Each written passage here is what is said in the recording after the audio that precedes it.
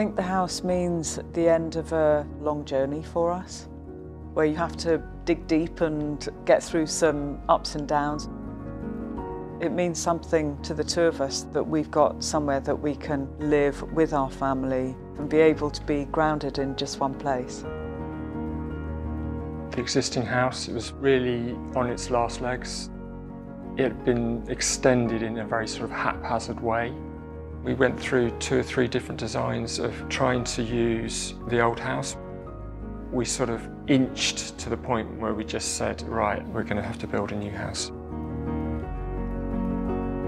I think we wanted to create something that would just be a great family home, that would have a lovely open plan feel to it.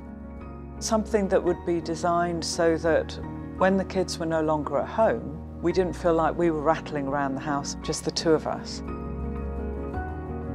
This is a conservation area, so we needed to work with that, but we did definitely want to make a contemporary house. That's quite a difficult balance. That's where we relied on Rural Office, who designed the house. If you look at the house, it's clear that it's making arts and crafts references. It was a reaction against modernised, mass-produced Victorian buildings and furniture. You've got a very traditional material palette with the clay tiles, the pitch of the roof and the render, but we've tried to sharpen that up and use traditional materials but in a more contemporary way.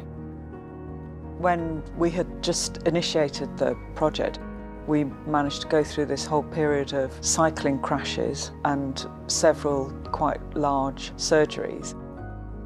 Everything was put on hold, and actually it made us rethink some of the design elements. Were we building it for somebody else and to be able to sell it in the future, or were we building it for us? Now that we've both recovered, it's the house where you want to be able to live and be healthy and have people round. It's a house that's just for living in and for riding boots and for bikes and for Wellingtons and all the comings and goings.